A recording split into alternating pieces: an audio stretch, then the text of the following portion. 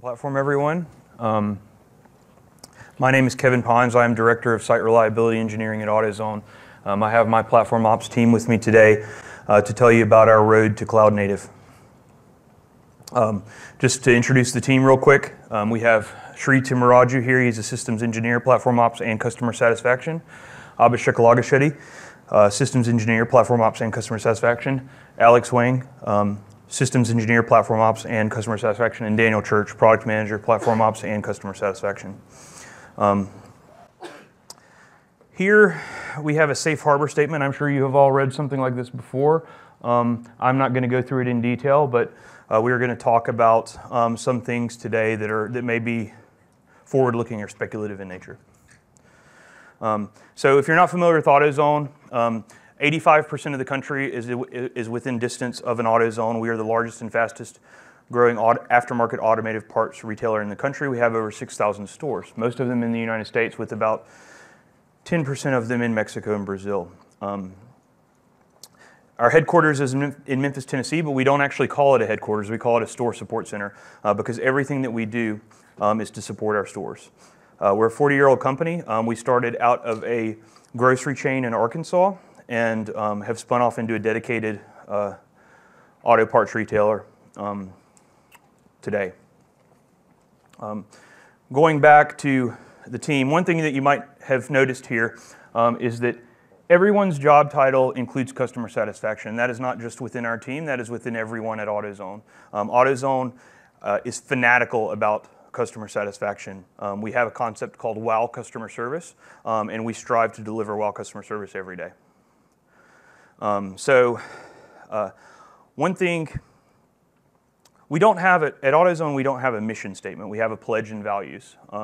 We have values that we live by every day. Now this might come across initially as somewhat of a platitude, but it is something that we take very seriously every single day.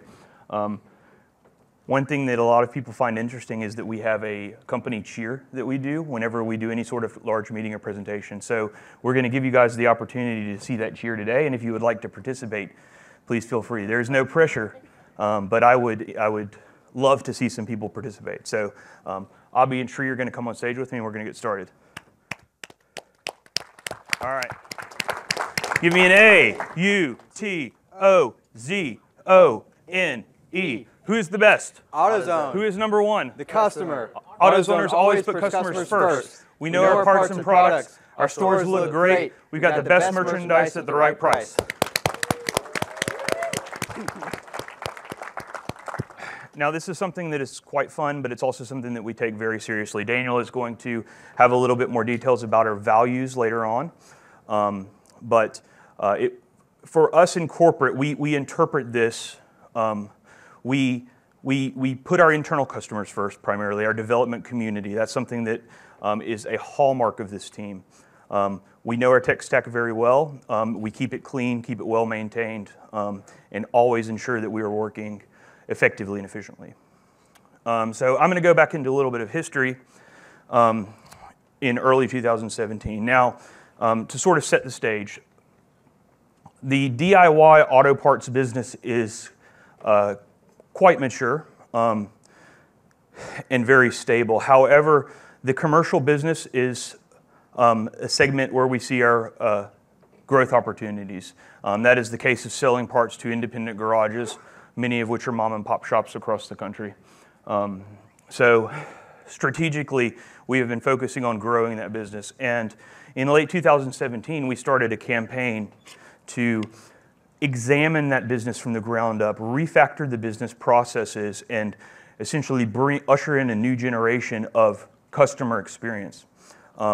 Underpinning that are several application changes, and then underpinning that, of course, is infrastructure as well. At the time, I was the systems engineering manager for the Linux and Unix system teams, and I was sort of under the sword of Damocles in relation to building servers on a very quick basis for all of these projects. And I specifically remember initially asking, well, how many servers do you need and when do you need them? And the answer that I got back was between 20 and 200 and in about 2 weeks. And that's not really the way that we worked at that time. We were very old. I'm an old school sysadmin, that's just how I am. And we would build servers on a per project basis, have guys go in and configure them. We typically didn't keep a lot of overhead in reserve. Generally, server delivery for a project was on a 4 to 6 week basis. There was a lot of error involved. A lot of teams would come back to us when they didn't get their servers right, and it was a poor experience for the development community, the project managers, and even for me and my engineers as well. So with light of how we were working and what the demands placed upon us by the commercial acceleration program, it was clear that something needed to change. So I and my leadership team sat down and we decided, what are we going to do to be able to meet this demand? So we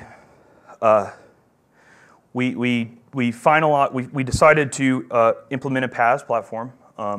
After investigation and some POCs, we chose Pivotal Platform. And we thought that the decoupling of infrastructure from application delivery was what we needed to move forward. I was a little bit of a skeptic initially. I'm a natural cynic myself. I remember having a meeting with Pivotal initially where Pivotal recommended building a dedicated team ongoing to consistently improve the platform. I remember them saying something called product management, which I didn't know what the heck that was. And I'm used to us just building something and throwing it over the wall and saying it's done. That's how we've worked in the past. And I didn't think this was going to fly at AutoZone, to be honest with you. But at some point, I just had to make some sort of Kierkegaardian leap and just accept that I'm going to try this. It's either going to work or it's not. So that's exactly what we did. And now, today, 18 months later, we have a dedicated team, and we are essentially the vanguard for how infrastructure teams want to operate at AutoZone. So you saw the photo of me earlier. This is the before and after photo after my New Year's resolution. So I'm much happier now, much more stress-free, and my customers are as well. So Alex Wang, Systems Engineer, Platform Ops, and Customer Satisfaction, is going to go over some of our growing pains on the journey, as it was not a completely linear path from where we were to where we are now. Thank you. Thank you, Kevin. So deploying Pivotal Platform wasn't without its growing pains. As Kevin mentioned, we had to provision infrastructure and had to go through the traditional way of submitting change tickets, having to wait lead times. And when we initially deployed Pivotal Platform, we had to set up the initial infrastructure, and that took, we needed a load balancer, submit a request, wait a week, and hopefully it gets implemented correctly. And so to ensure that process went more smoothly, we had to build bridges and enhance our relationship with infrastructure teams so that we could get those requests expedited and also ensure that the request gets implemented correctly. And moving on to another one of our growing pains is how to secure the platform. And by that is, how does security work on the platform? Initially, when we first started the dojo, the process of deploying Pivotal Platform at AutoZone, the security team wasn't heavily involved. It was just the platform ops team. So we decided that, and they had security concerns of like, what is this product? Everything in production is supposed to run on it, and we're not familiar with it. And so what we did to ease those security concerns is we decided to add, as an external team member of ours, one of their teammates, and had them go through the Cloud Dojo process with us. And by doing so, they had greater visibility into how Pivotal Platform works, the different architecture and concepts, and how security in the platform works. And that helped us enhance the relationship with that team. And anytime we had any firewall requests, we were able to get those expedited with less resistance. And so our last growing point was what can and should run. So when we initially deployed Pivotal Platform, a lot of developers wanted to run all their applications on our platform. In addition, the platform offered a lot of different features, different tools that enabled developers. But we weren't able to take every application on the platform. So we had to consult with enterprise architecture to see like which applications are compatible with the platform. And also, developers wanted to use all the features of the platform. So like the Go build pack, Redis, MySQL, Spring Cloud Services. Well, we couldn't just say yes to everything without first consulting with enterprise architecture to make sure that these adhere to the standards that they set. And we played as the mediator between the two teams. At the end of the day, we want to enable developers, and we allowed them to do so by allowing them to select the tool of their choosing. So that was growing pains from the platform team's perspective. But how was the developer experience using this new platform? Well, it had a steep learning curve. Developers had to be familiar with the cloud-native app architecture. That means understanding what the 12-factor app looks like. And so some of the major factors of the 12 are your application's microservice, so it needs to be stateless. You can't statically bind your ports. Let the platform pick one for you. Streaming your logs to standard out and standard error. And your app has to start up within a reasonable amount of time. I think the default's a minute, and be able to shut down gracefully. Our developers also have to be familiar with the CF-CLI, which most of you, I'm sure, are aware of the CF push. It's the Cloud Foundry command line interface. And that's mostly for pushing their applications, creating services, any configuration changes. They have to be aware of how to manage their services. So if they want to connect their application to an external Oracle database, how would you go about doing that? Well, Pivotal has a concept called user-provided services. So they would create one of those, put in their credentials, URL, and connect to their database that way. They have to be familiar with services offered on the platform. So if you want to use Redis, how do you go about talking to the service broker and creating an instance and then obtaining the credentials so that you can connect your app to that service instance? And lastly, being comfortable with manifest.yaml. So in our lower non-prod environments, we allow the developers to use the CF-CLI so they can manually push their apps and specify all their configurations in the command line. But as they go up testing levels in non-prod and production, everything has to go through a pipeline. So that's where you store all your app configurations in the manifest.yaml. So that means your application name, how much RAM, disk, route, services, etc. And from a supporting capability, Pivotal recommended that AutoZone had a mature CI/CD process in place, as well as centralized logging. And when we first deployed Pivotal Platform, we had neither. And so we had the product up and running, and developers started getting onboarded to the platform. And at first, each app team was responsible for creating their own CI/CD pipeline. We used Jenkins at AutoZone, so they were writing their own pipelines. And that put more pressure on the CI/CD team to standardize what that process looks like. So it was a catalyst for us to have a mature CI/CD process.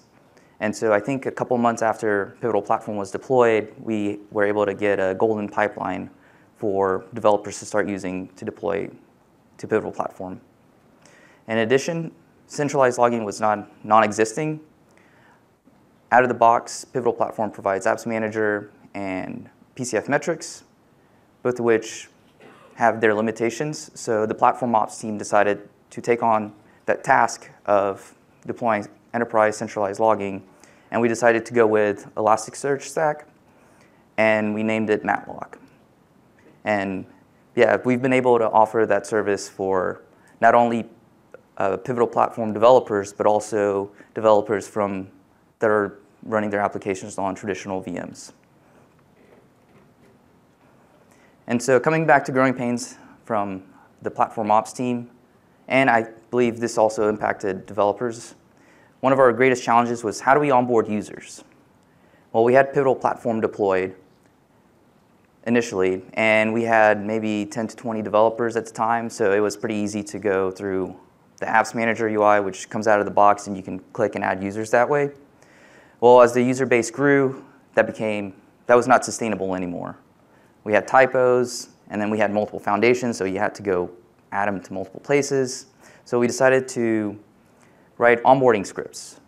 But that still required too much toll on our side, because anytime anyone wanted to get onboarded, we had to stop what we were doing and spend 20 to 30 minutes onboarding that user. And so then we decided to use Pivotal's recommendation of using the CF management tool, which had a learning curve. And to try to ease that learning curve, we decided to write documentation for it. And that ended up turning into almost a book, because it had a bunch of different commands that developers had to go through, and we had to write one for how do you install CF management on a Windows machine, how do you install one on a Mac, how do you install one on Linux. So anytime a user wanted to request access to the platform, they sent us an email, we tell them, hey, go read a book on CF management, and they'd kind of skim through it and execute the wrong set of commands or have a typo, and they'd submit a merge request, and then an error would occur, and we tell them go back, and yeah, as you can see, it's a very frustrating experience for a developer to get onboarded to the platform. And because we're supposed to be this new platform that's supposed to enable developers and provide a less frustrating experience, we decided that this process cannot be. So we just met up one weekend and had like an internal hackathon, and out of that came the self-service onboarding automation tool. So what we wanted out of this was a user-friendly UI where configurations are stored in GitLab, and we have manual and auto approval process. And by the manual and auto approval process, so if a new application gets onboarded, we'd probably want to have manual approval process to see if that application is valid. However, if a teammate is just adding one of his teammates to the platform, we probably don't want to spend too much attention on that, and so we just have it automatically approved. So how we went about creating this tool is we wrote our front end in React, our back end services in Python, and it's essentially using the CF management tool. So whenever a user submits a request through our UI, it executes the necessary CF management CLI commands, which in turn creates a merge request, and it either gets manually or auto-approved. Afterwards, the concourse pipeline kicks off, and our automated jobs add the necessary configurations to all the different foundations. So this is what our self-service onboarding UI looks like. We decided to put all the different functionalities into the different tiles. So you can create orgs, you can update existing org users here. You can view and create custom services, so the user-provided services that I mentioned earlier. And we added some of these functionalities because our developers only have auditor access in the higher non-prod environments in production. And as an auditor, you can't view what services you have. So that was a pain point for developers, and we decided to alleviate some of that and adding those functionalities in the self-service onboarding UI. You can create ASGs, which are the application security groups. Those are the egress policies. By default, the platform blocks all egress traffic. And then the dev playground is a space we created for developers that are new to Pivotal platform to just create requests and just deploy a sample app and get familiar with the platform.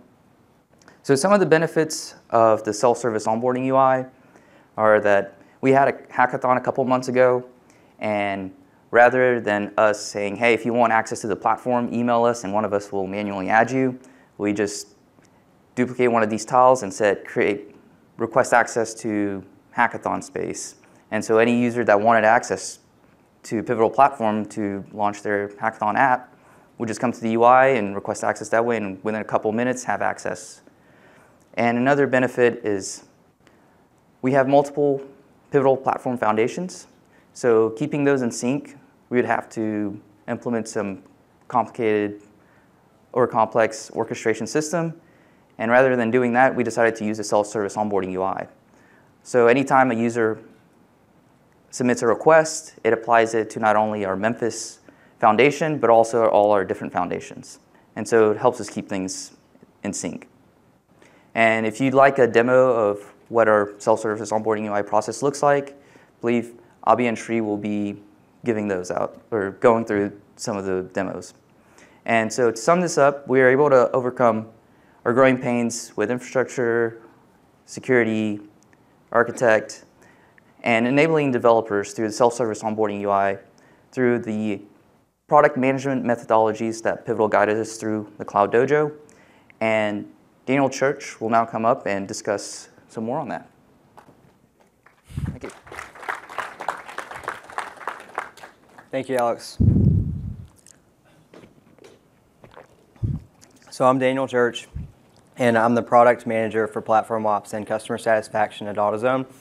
And I began my career as a Linux, Unix sysadmin for a Fortune 10 IT company.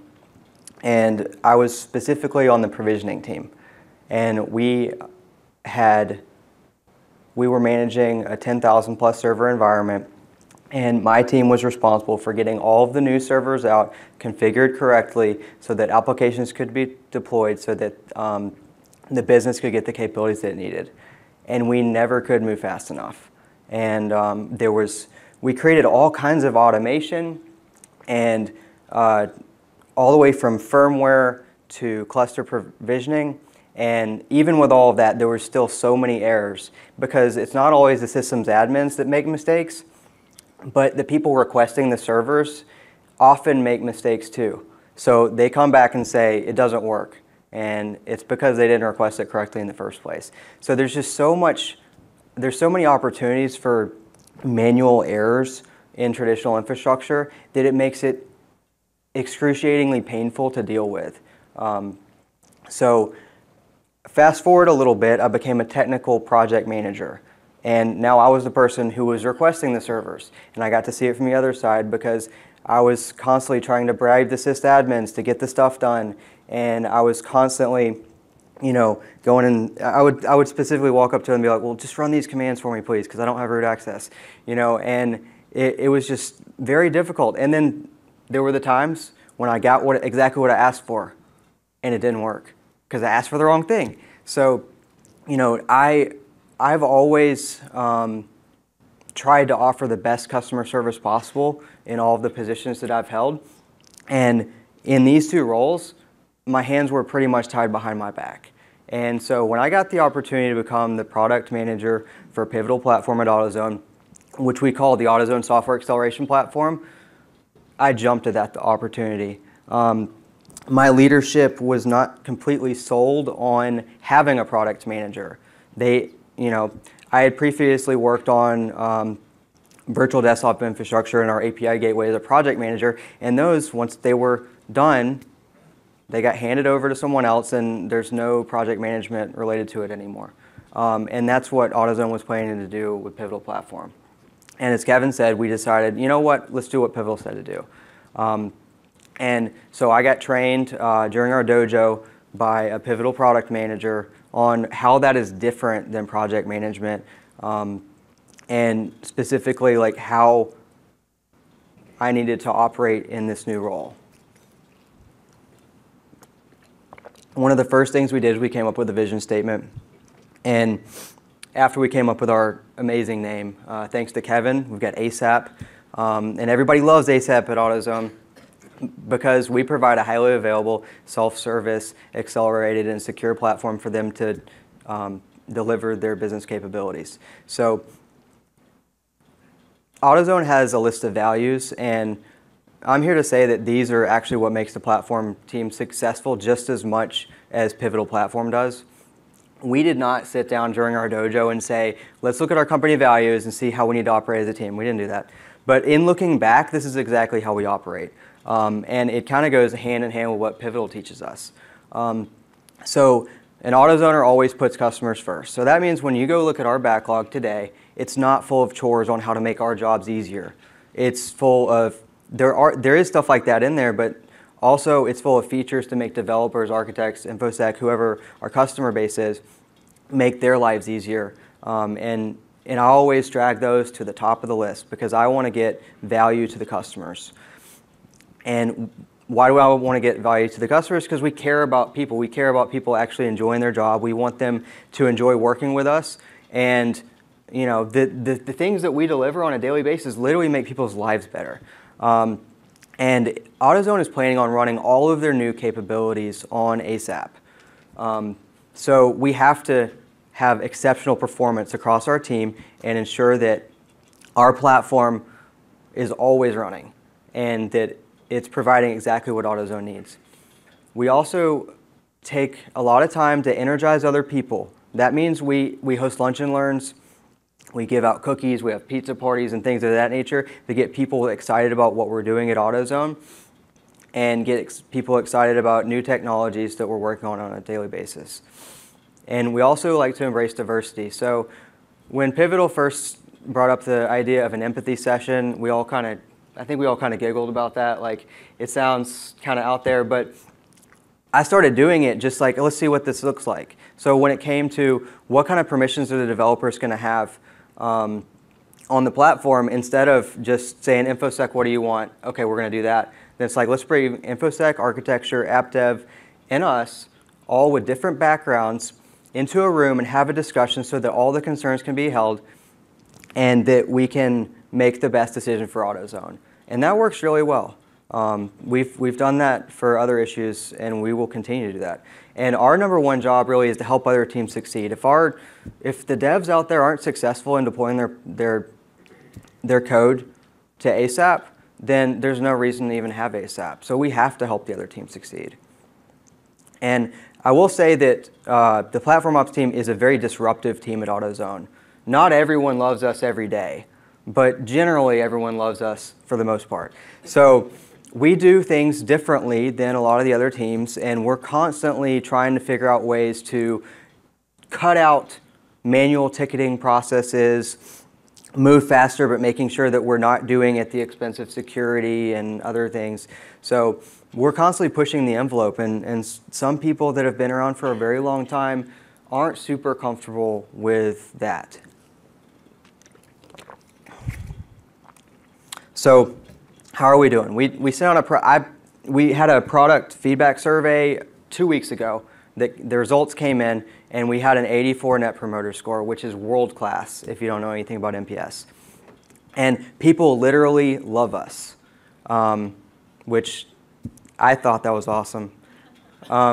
So we do our best to make sure that the developers and everyone that has to interact with us has a pleasant experience, but not at the expense of making sure that we're moving in the right direction. So I think people realize that. We actually went from like a 68 to an 84 over the last 3 months after implementing a lot of that self-service capabilities that Alex showed you a minute ago, because the toily process of getting things done on the platform wasn't really cutting it. So we listened to that feedback on a survey and face-to-face when we gathered that information from different people, and we actually did something about it. And it's really cool to be in a position where we can actually do something about all this kind of stuff without management forcing their agenda on us, as far as like we are an autonomous team within AutoZone that is able to provide these kind of capabilities the way that we see fit while we run things by the rest of AutoZone. And that's a kind of a revolutionary way of doing IT for a company like us. So as far as metrics go, Kevin spoke about how we just couldn't move fast enough, and this commercial acceleration program was going to crush us. And so I think their first big milestone they had to do completely without Pivotal platform, and we had it up and running just in time for their second big milestone. And we saw that there was over 99% decrease in provisioning time thanks to ASAP.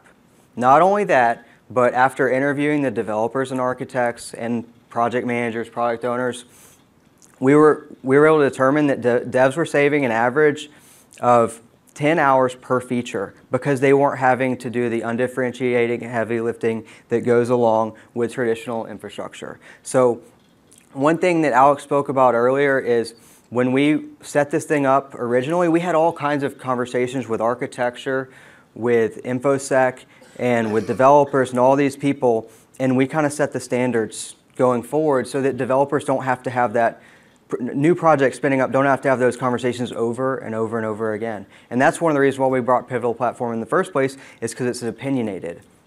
And that really helps a company like AutoZone, because historically, when it comes to IT, we haven't always known exactly what the best decision is. We need help. On a stability perspective, we've got over 4 nines, which that's really good, and we're really proud of that number, because that's one of the reasons why we got this. That was one of the reasons we were able to sell this to our executive leadership, is maybe we've had some outages in the past, and some of our legacy systems haven't done as well as they should. So we were able to say, hey, look, this is going to help with that. And this number right here shows you that absolutely 100% has helped with that. On a security perspective, we're staying ahead of where InfoSec wants us to be at, and they don't even have to bug us. We even send them a report on a daily basis showing them like where our products are at, our patch levels, and all that kind of stuff. And they didn't even ask for that. We just said, you know what? We're just going to give this to you. You just come and ask us if you have any questions. And that's the kind of customer service we like to give to other teams. On a scalability perspective, we have well over 100 developers, all serviced by 4 operators plus myself. And we're not just running ASAP now. ASAP is our #1 priority. But as Alex brought up, we also have a product called Matlock, which is our enterprise centralized logging, which is a pretty big deal at AutoZone right now. And we also have our self-service portal, which I don't know, you may not have noticed, but there was a tab at the top that said InfoSec on there. InfoSec has started sending their firewall requests and API gateway policy migration requests through our self-service portal so that people don't have to use Word documents to request things to be done anymore, which that's the kind of stuff we like to help other people at AutoZone with. So that's why we are able to provide so much to AutoZone, is because we've spent so much time on self-service and automation so that a small team can provide a large impact across AutoZone. So we don't just work hard or work smart, but we also like to play hard too. So we consistently like to invite people from other areas of AutoZone to come and have fun with us. And when we're in the dojo, we came up with this funny idea that everything we do is ops because we're the platform ops team. So we've done everything from go-kart ops. My favorite's boat ops because, I mean, who doesn't have fun on a boat? But every Friday we go on lunch ops, and Memphis has some amazing food if you've never been there. So there's never, you never run out of places to go check out. And Kevin Pons, our fearless leader over here, is renowned at AutoZone for being the best person at picking where to go to lunch. The first application to go live on ASAP was actually called the Lunch Picker app. And it was a Python application that it had a certain list of restaurants that it would cycle through, and when you'd go there, then it would tell you where you should go to lunch that day. So that way you don't have to make that decision. Another big hit at AutoZone is swag. So no other team at AutoZone goes and gives out stuff, you know. So we've got coffee cups, we've got shirts, and we've got stickers, and on a weekly basis someone comes up to our area, which we call ASAP Land, which is our area of cubicles, and so it says, hey, how do I get one of those shirts? Can I have a sticker? Can I have a coffee mug? And some of them don't even, like, they don't even know what cloud computing is. They don't know any, like, they just saw it and thought it was cool and wanted it. Our CEO ran into someone in the elevator the other day and was like, what is that thing on your shirt? And Aaron, who was asked that question, was able to tell what amazing things are going on downstairs in the basement where IT is about the AutoZone software acceleration platform. So if you're interested in AutoZone, just email pivotal@autozone.com. You're guaranteed a response. We're hiring over 100 people over the next year because we're really heavily investing in IT. And so we would love to hear from you. And also, instead of doing a formalized Q&A, we have 5 of us, and I think we've got maybe 4 laptops with us, and we would love to show you our self-service portal or have any kind of informal conversation that you'd like to have over in this area when you're done. So thank you, everybody, and have a good rest of the conference.